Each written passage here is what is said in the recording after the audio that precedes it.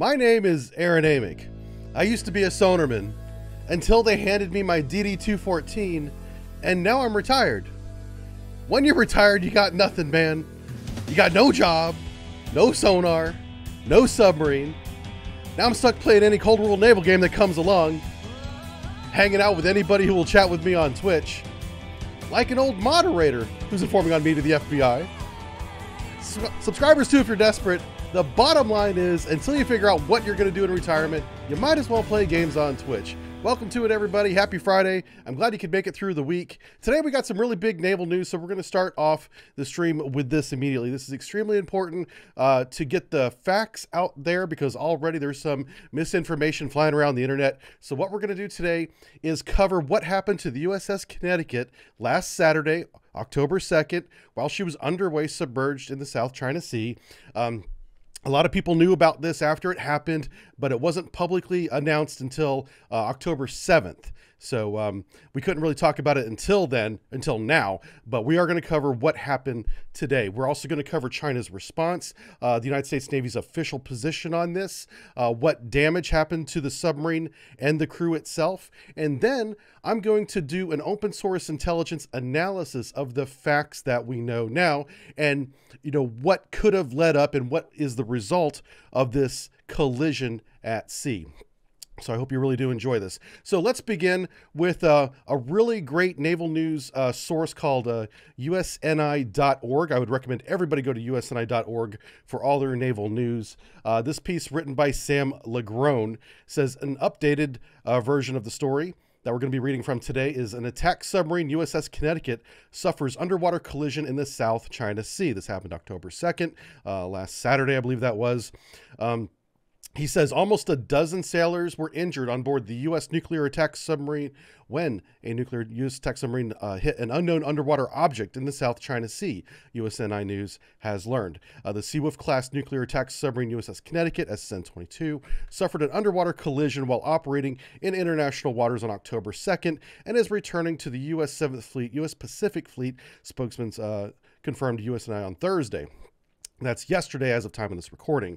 A quote from the piece is, the Seawolf-class fast attack submarine USS Connecticut SSN-22 struck an object while submerged on the afternoon of October 2nd while operating in international waters in the Indo-Pacific region. The safety of the crew remains the U.S. Navy's top priority. There are no life-threatening injuries, says Captain Bill Clinton that's what he's doing now, told USNI News. The submarine remains in a safe, stable condition.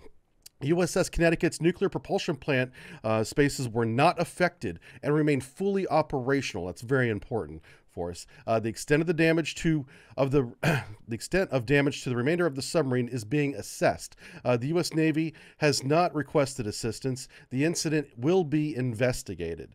So what's happening now is the submarine is returning to Guam. It could be at Guam already as time of this recording. If it's not now, it will be there by tomorrow.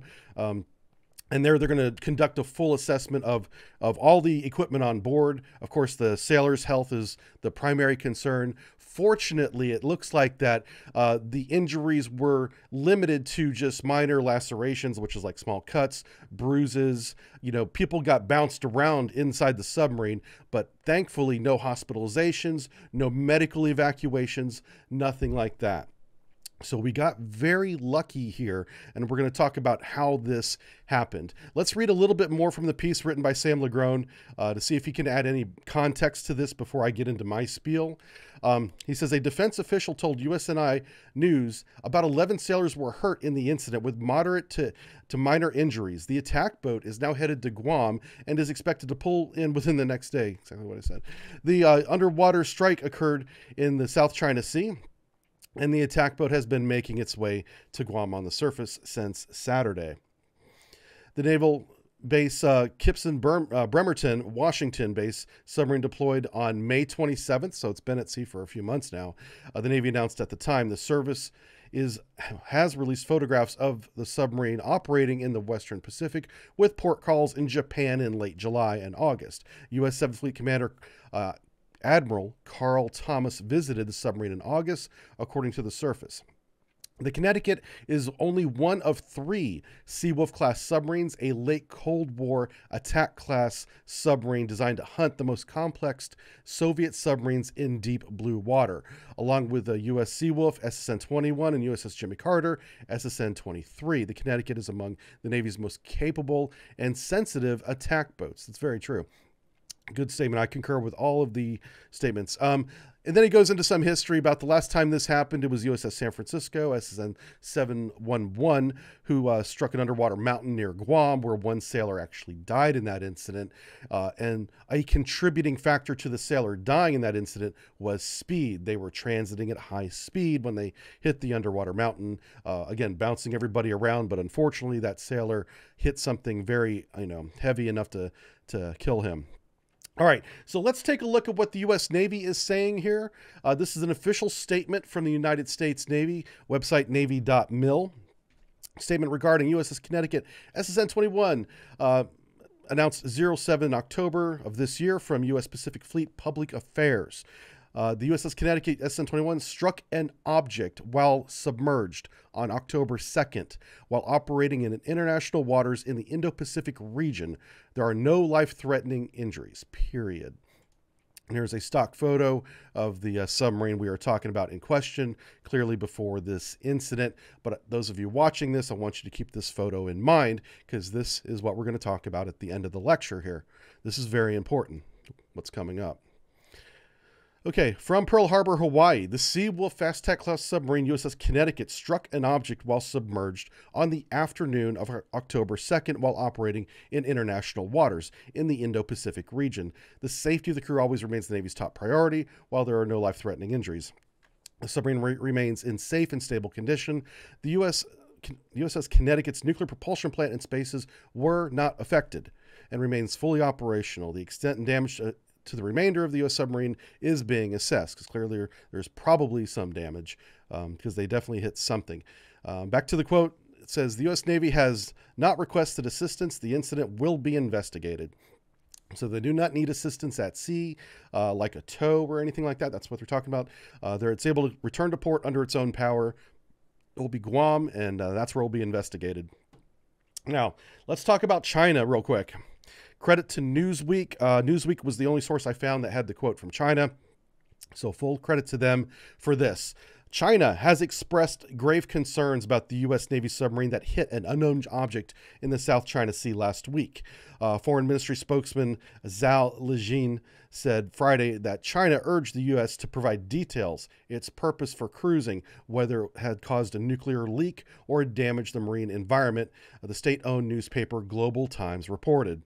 U.S. Navy officials speaking anonymously to the Associated Press on Thursday, yesterday at the time of this recording, said that an American nuclear submarine hit an object while submerged in the waters in the South China Sea. This is how we know the Indo-Pacific region claim that the official post puts out there is more specifically limited to the South China Sea. It's because of this anonymous source. So that's why we're all claiming that this is where that happened, for those of you wondering why we're narrowing it down to this.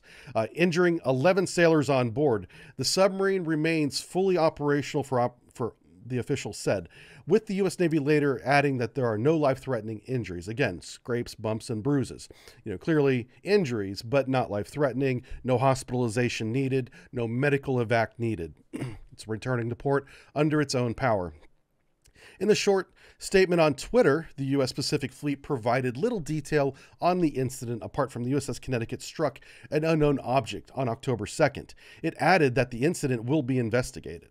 And then here's a capture from Twitter where they made that statement and included the photo that we had at the beginning of the USNI story. So very interesting. Those are the facts as we know it. And so again, credit to really all the naval news sites. Naval News had this story. The Drive WarZone had this story. The U.S. Naval Institute, the story that we referenced, obviously, and then Newsweek, of course, with the Chinese response. Credit to all those websites. I couldn't cover all of them here. I had to pick one, but I had the choice of the litter here. So now that we know what happened, we are going to talk about a little bit of analysis. I'm going to give you a little bit of what I think happened. And this is where this video, if you're watching this on YouTube, we are transitioning from the facts, from the official release, into some speculation and analysis by me. Any mistakes from this point on are my own. Let's quickly reference chat, make sure everything is okay. How's my volume and everything? Because I usually do that during the gameplay, but no, everything looks like it's okay. Yeah, this is where we're going into facts, or into speculation rather. Scott QC, thank you, says, being that it transited on the surface and sub-secrecy is paramount, that would lead me to believe that the damage the hull was significant enough to not chance a dive. Right. Well, that's a great piece of speculation. I did not see in the piece where it said it was transiting on the surface. So if someone else is reporting that, that's up to them. It did not say how it was getting back to Guam. If it was doing a surface transit, I would expect it to take quite a while, but I suppose it's been a week. Maybe there is enough time to do that. Yeah, good morning, everybody. Okay, so let's talk about where this happened first. This is the South China Sea, courtesy of Google Earth, Google Maps. And this is the body of water between Vietnam and the Philippines, south of China, hence the name. This is a very interesting body of water because it is complex to navigate. It is a series. It's an underwater hazard, very active seismic mounds, lots of underwater volcanoes and seismic activity, earthquakes that go through this area that continuously change the topography beneath the waves. Undersea navigation here is hazardous. And here you can see a picture of what a lot of these undersea mounds look like. I wish we could take the camera underwater to give you a three-dimensional view of this, but from this top-down perspective, you can see the graduated shading showing that these are little pinnacles that come up like chimneys from the bottom of the ocean all the way to the surface and create atolls and little islands. And so because these are constantly rising and falling relatively rapidly on a geological time scale of, millennia, this happens very fast. But what that means is your charts, no matter how recent they are, may not be accurate. That's just something to keep in mind. That is a callback to the USS San Francisco. Whenever it hit an unknown sea mountain, they did not know about it because they had some human error. They had the wrong chart, but even the chart that they had was not updated properly, or it didn't reflect the seamound that they hit. So even if they had the right chart, it wouldn't have made that much of a difference. That is exacerbated in this area when you're transiting submerged. There's a lot of things that are constantly changing here. And how submarines operate is not public knowledge. So I'm not going to talk about some of the means and methods we use to mitigate and lessen the risk of this happening. There's a lot. There is a theory out there called the big ocean theory, and that it's an awfully big ocean. It's highly unlikely you're going to hit anything, but collisions still happen. So sometimes it's just a matter of playing the odds. But that is not how United States submarines operate, which we will not talk about today. So let's take a look at what we know. This means we get to break out everyone's favorite tool. You guys know it. It's coming. It's whiteboard. That's right. Return to the whiteboard. It's a sad that it has to be a submarine collision to get this back onto the screen, but this is what we're going to do. And we're going to talk about what could have happened to the Seawolf right here. And see if I can draw my submarines anymore. Now, the Seawolf's got bow planes, so we're going to put the little bow planes down here. So what do we know? Let's go with fact number one. Fact number one is that she was submerged. So we're going to put the little water at the top and she's at the bottom. Okay. We found from a U.S. anonymous spokesperson that she was in the South China Sea submerged. South China Sea, as we just pointed out, all sorts of little chimneys coming up from the bottom like this. Just very difficult navigation area. Okay, so that's what the topography looks like. Those are the conditions. Now, we know that she hit something that injured sailors, but did not kill anybody like it did with the 25 plus knot impact that happened with the San Francisco. And there's a little bit of randomness and bad luck involved in whether or not someone gets seriously injured or not. But we're going to go with the odds and say it is likely that the USS Connecticut, a Seawolf class submarine, was not transiting at, say, a flank bell or even a full bell whenever she hit something. So let's begin speculating what was her speed. And we're going to kind of bring this over here to this side of the screen. So, you know, in order to maintain normal underway, let's say she was just patrolling around there, not really in a hurry to go anywhere, she may be going as slow as 5 knots. That's possible. Now, if you hit something at 5 knots, that's like a little bit like being in a bumper car. You're not expecting to be hit from behind. You get hit from behind, it throws your head forward in the bumper car, and that's the impact that you feel. Or if you've ever been in a golf cart, 5 to 10 knots, depending on how fancy your golf cart is, and you hit something, that's what that feels like. That's not really going to bump and bruise you, but it's also not going to break your bones either. Okay, so we're going to say something greater than 5 knots that didn't break bones in an unexpected blindside impact. So complete speculation on my part, I'm going to say between 5 and 15 knots. If you get hit at 15 knots unexpectedly, you're not only going to be battered and bruised, you could, anything more than that, easily break a bone depending on what you're being bounced around in. There's lots of things in a nuclear submarine that if you get hit unexpectedly, you could easily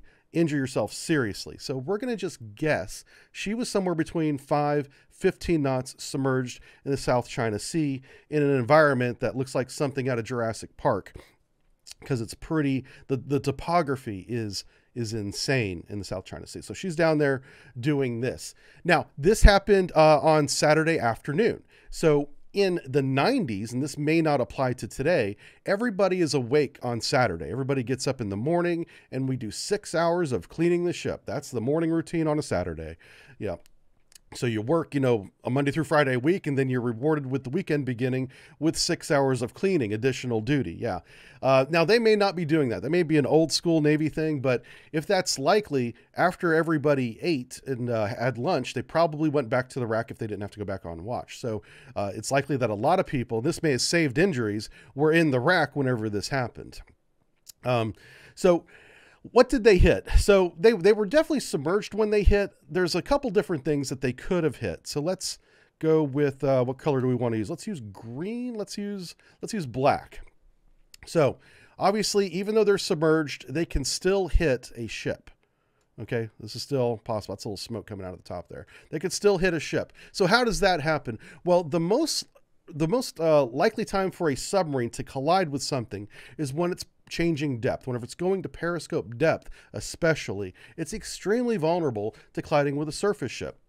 Normally, this is done at a 5-knot speed within our range of speculation here. It's done very slowly. It doesn't have to be 5 knots, but very, very slowly. And as they come up, if the ship, for whatever reason, is being very quiet or they just don't hear it, they could come up and hit it. But I do not think that this was the case, because had they hit, say, a civilian ship, like we had some collisions, say 3 or 4 years ago, among our Arleigh Burke destroyers hitting tankers. You had 2 casualties. You had the ship, the warship, and you had the civilian ship. Well, there are no civilian ships that we're aware of after a week that have been damaged, that have pulled into port for repairs, including warships. So really don't think that she hit a ship in any way. And keep in mind, some of these container ships have extremely deep drafts. So she may not even be in the process of changing depth or going to periscope depth or anything like that, and could still possibly hit a very deep draft merchant.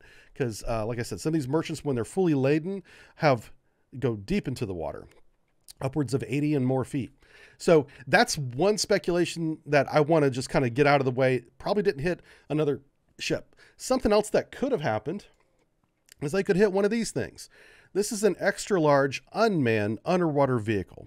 These things are prowling around the South China Sea right now in real time. But the problem with this theory is these things, the largest of them, only weigh about 45 tons. The Seawolf public record weighs 9.1 thousand tons. If it were to hit even the largest unmanned underwater vehicle, it would brush it aside like it was a cool breeze. It wouldn't even maybe notice it. The sonarman would hear it, and that's about it. The same goes with marine life. The largest whale, one, will get out of your way. I've seen this myself. They are curious animals, but they don't want to get hit. So hitting a UUV or marine life, highly unlikely in this case. Just going to push it out of the way. So what does that leave us? Well, it could have been another submarine. That's what everybody wants to know. Well, I'll tell you what, if it was one of our submarines, one, we would have a public statement about 2 submarine crews that are returning to port. Whether that port is in the UK because it's a UK crew or whatever, or it's an American crew, doesn't matter. If it was one of ours, we would have had a public statement like we had with the Seawolf. So not an American or NATO or UK or any friendly submarine. What if it was a Chinese submarine? Well, we saw from the Chinese statement, they were not accusing us of a collision. They want to know what happened. They're saying, what did you hit? Why were you even there in the first place? So we know it wasn't a Chinese submarine, and everybody else in that region is friendly to us. So it was not a submarine on submarine collision, I think. So what I'm going to say is, I'm going to draw a little UUV here. Thing's only 45 tons. It was not a UUV. It was not, because it's not even been speculated yet, another submarine. What does that leave us? It's not a fish, not a UUV. That leaves this bottom, this crazy topography. It is extremely likely, in my opinion, that she brushed the bottom. She ran aground, which you can do very easily while submerged, especially in this very complex environment. And without going into means and methods, while there are tools to prevent that from happening, you don't always have to use those tools. It depends on what state the Seawolf was in when she was operating in this area. And they will not make that public, and therefore we will never know what was the state of the submarine. What was the condition? That's probably a better word for it. What were the sonarmen doing? Because you're not going to hear a mountain that's not moving, right? So it's not their fault if they're doing that.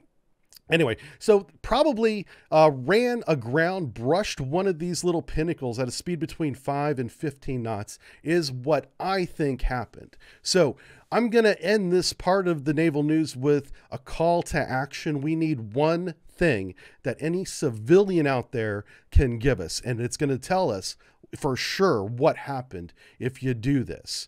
And let's go to, if I can find it. Okay, no, I can't find it. So she is going to pull in to Guam, like I said. We need someone on Guam with a camera, and I don't care if it's your iPhone or whatever it is. Take a picture of where the Seawolf is and post that on Twitter. What we're looking for is the top of the submarine, and I need to pull this picture up. Let's do this. Let's use this picture. Is the top of the submarine, this part, the sail, or even the top side, any of it covered in a tarp? Does it have any kind of construction over? Are they trying to hide anything on the top side of the submarine?